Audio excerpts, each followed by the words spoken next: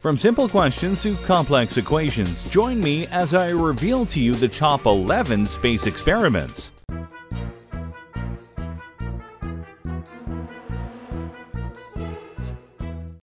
Number 11. The space race. While it may not seem like it now, the very attempt to get into space was in and of itself an experiment.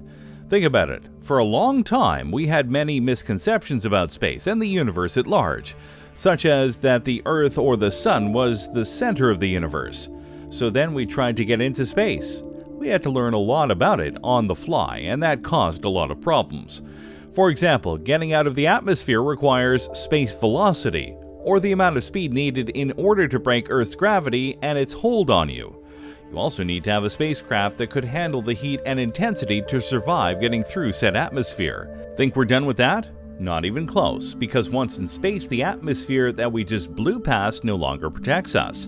Early Soviet Union space missions into space, mainly with animals, proved that radiation and the heat of re-entry could kill anyone in the craft if not protected. That's still not even talking about the lessons in gravity that we had to learn as well. And on it went. It was not a simple process, which is why it took us such a long time to not just get into space, but to get to the moon. Now we're learning all over again as we attempt to go to Mars, but that wouldn't have been possible without the lessons and experiments that happened during the earliest days of the space race. Number 10. Gravity in a vacuum. There are many people who help prove what gravity is and isn't, among them being Sir Isaac Newton and Galileo. On Earth, objects fall to the ground at a rate that is based on their weight, density, and terminal velocity, depending on their positions and how high up they are. However, Galileo theorized that in a place was that vacuum. No matter the weight of the objects, they'd fall at the same rate to the ground, because air resistance also helps determine how fast an object goes to the ground. So where do we go to prove such a thing? The moon. No, really, this happened. In fact, it happened on the Apollo 15 space mission, where David Scott was on the moon, looked into a camera, and held a hammer in one hand and a feather in the other. Clearly two objects of very different weights. He held them up to the same height, dropped them, and because of the lack of air resistance via the vacuum, they both fell to the moon's surface at the same time, thus proving Galileo's theory beyond a shadow of a doubt. To be clear, there's gravity on the moon, which is why the objects fell. But because of the lack of air resistance, the objects had no reason to fall any faster or slower than anything else. Number 9. Microgravity on bacteria. You might be curious as to what kinds of experiments astronauts get up to in space shuttles and the International Space Station. The simple answer is a lot, because there's still a lot that we don't know about space, and more importantly, how certain objects interact with space as a whole. For example, have you ever wondered how things like bacteria would react to being in microgravity? No, I bet you haven't. But NASA had a curiosity about it. So they decided to send some samples up in 2 different space missions. And what they found was actually quite frightening. Mainly, they found that things like salmonella actually get more intense in space. And not by just a little, but 3 to 7 times more intense than they are on Earth. Which means you really don't want to get salmonella or other things in space. Just saying. So how does that work? It has to do with conditions. On a space shuttle with no gravity and certain space lights filling the place, the bacteria thinks it's inside a human gut, where it reacts with things and makes people sick. Thankfully, because of this research, a special vaccine was created to counter this hypervigilant bacteria, as well as finding a special protein within it that actually regulates how it acts in certain conditions. Pretty cool, huh? And that's why you need to ask all the questions when it comes to doing tests in space. Number 8. Regeneration. You might not think that humanity being in space would affect our bodies that much, but given how gravity at points holds us together, it's a very important thing to know how certain things react to being hurt in a zero-gravity setting. So in 2014, an experiment was sent up to the International Space Station, one that dealt with flatworms. Why flatworms? Simple, they can regenerate from any minor and sometimes major injury. You could even cut off their heads and they would regenerate fine. So they sent up a series of flatworm heads and tails to the station in order to be analyzed and see if they would be able to regenerate. The point of this is simple. If an animal that can regenerate naturally in a gravity environment can't do it as fast or at all in a zero-gravity environment, then that would mean that humans heal slowly in space as well without contained conditions, which would be bad, and another reason for astronauts to be very careful as they move around in space shuttles and the station. Number 7. The 13-mile space tether. You don't know what's possible out in space until you try it out, right? Well, NASA decided to team up with the Italian Space Agency back in 1992 and 1996 for a set of unique space shuttle missions. The intent of the project was to go into a space shuttle, have it deploy a satellite into space, and then hold on to said satellite via a tether. Nothing out of the ordinary, right? Except they wanted to extend that tether to about 13 miles, and then use the shuttle to drag the satellite around to see if it would generate an electric current due to them still being in Earth's atmosphere. A very bold plan, one they had to try out twice. The first time they made it into space, were able to deploy the satellite, but the reel that had the tether jammed when it was only 880 feet out, thus ending the mission because it couldn't be reeled back in or fixed. Then in 1996, they tried it again, and were able to extend it out to about 12.2 miles, which is very impressive. Yet when they reached that distance, the tether snapped, again ending the mission, this time for good because it wasn't attempted by the agencies again. This was partially because of the failure, also because of the success. Before it snapped, the satellite was indeed generating electricity, thus proving the concept. Number 6. Exercise in space. Let's go back to how human bodies react in zero-gravity environments.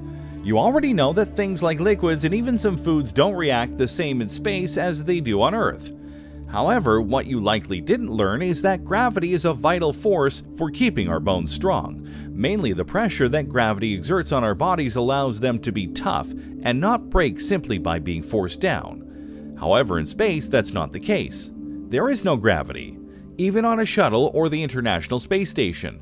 So when early astronauts spent a lot of time in space and came back down to Earth, their bodies weren't the same in terms of strength. Their bones had become more brittle because they became used to the zero gravity. So due to this, on the International Space Station there is a series of exercise equipment, mainly exercise bikes, that is in place for the astronauts to use, and they have to use it for long periods of time to ensure that their bones and muscles don't become lax and brittle over the course of their tenure. Number 5. Smells in space. No, I'm not trying to gross you out, but it's something in another long line of things that you wouldn't think zero gravity would affect. Smells are different in space. This was proven on the STS-95 mission in 1998. The experiment was simple. Take a rose fully in bloom, make sure it gets to the shuttle, and then have them examine the oils of the rose where the smells come from. What they found as a result was rather shocking. Without gravity, the oils of the rose aren't as intense as they are on Earth. What's more, the smell of the rose via the oils is completely different in space. And like good Americans, they saw an opportunity. So the new rose fragrance was eventually turned into a perfume called Zen, because of course it was.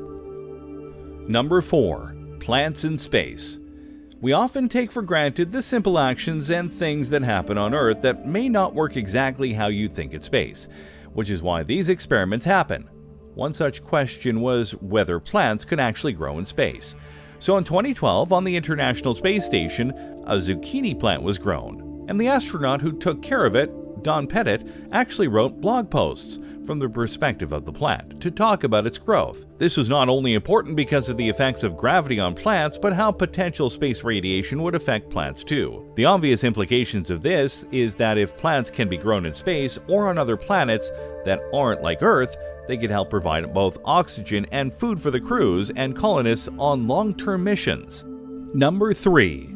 The death and life of Columbia. Sometimes things just go wrong, and for the space program that happens more than people would like to admit.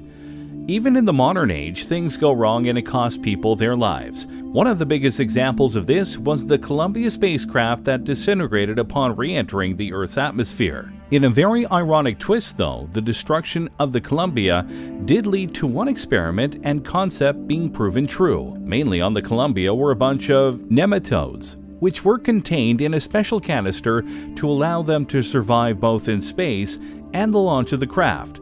The canister was found and the nematodes were alive, which was significant for a very big reason. It's the first demonstration that animals can survive a re-entry event similar to what would be experienced inside a meteorite. Catherine Connolly, then of NASA's Ames Research Center in Moffett Field, California, said in 2005, "It shows directly that even complex, small creatures originating on one planet could survive landing on another without the protection of a spacecraft. Sure, it's a very small, bright spot in the wake of a tragedy, but it's something that did help explain the power of life, even if the experiment was unintentional." Number 2. Fire extinguisher. Whether on Earth or in space, having a fire break out in an enclosed area is never a good thing. In fact, it was a flash fire that killed the astronauts of the first Apollo space mission. In space, though, you have to wonder not only how fire will interact with the environment, but also how to put it out.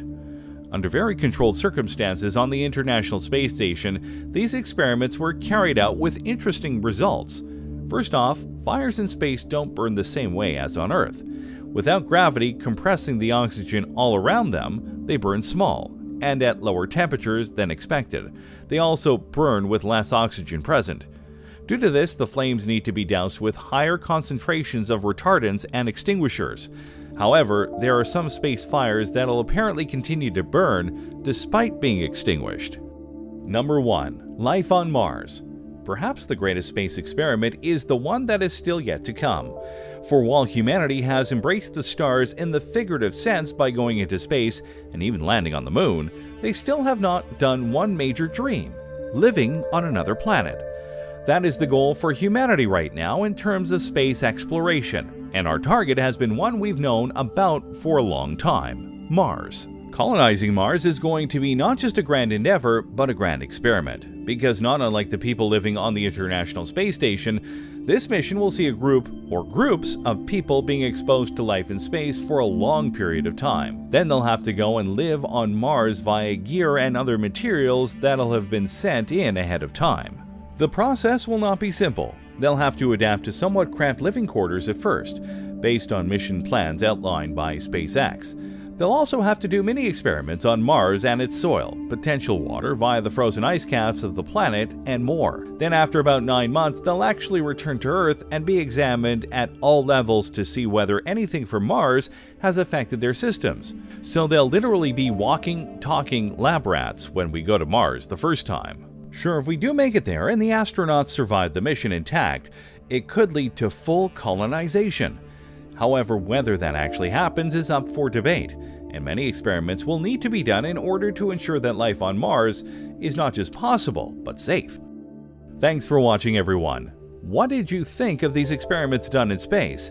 Which did you think was the coolest? What was the strangest of the bunch? Let me know in the comments below. Be sure to subscribe, and I'll see you next time on the channel.